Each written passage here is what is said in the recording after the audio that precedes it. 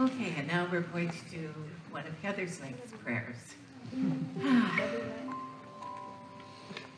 In this holy moment of right now, I remind myself that God is good and that this beloved one is everywhere present in its entirety, all-knowing, forever creating out of the impress of our consciousness, bringing into our lives the desires of our heart, known or unknown. And so what I know is that all of the internal parts fit. For each one of us, we're exactly perfect and whole and complete, just the way we are. And just the way we are not.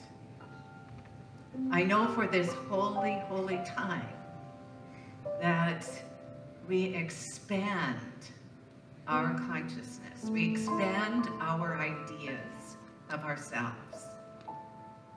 And in so doing, we open our hearts, we open our minds, we make room in our lives for even greater love, for more genuine love, for more genuine caring.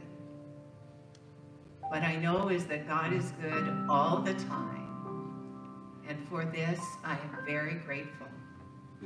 I know that this is an expression of wealth and well-being. It's an expression of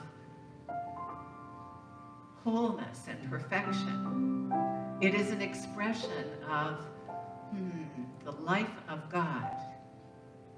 So what I know for each one is this week, and I know it for myself first and foremost, I am whole, complete, and perfect. All the parts fit.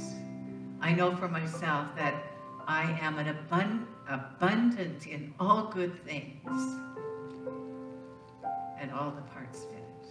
I know for myself that I am love's answer to itself, and all the parts fit. And I know that I am the creative expression of that divine mind, and all the parts fit.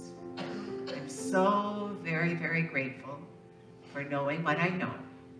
I know that this principle is evident in my life and the life of each one here, and it's a beautiful thing.